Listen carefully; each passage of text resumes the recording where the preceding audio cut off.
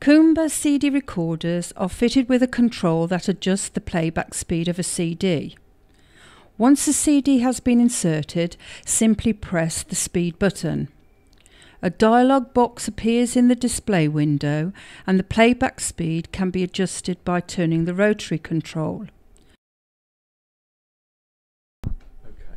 Adjustments can be made while the CD is stopped or playing. Spaceman Sid, he's from the planet Blid.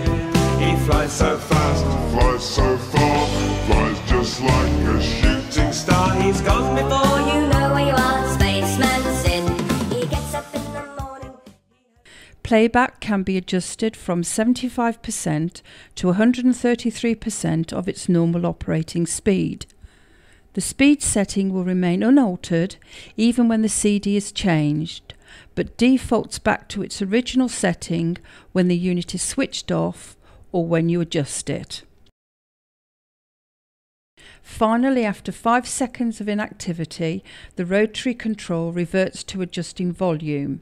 To make further adjustments, simply press the speed button again and make any necessary changes.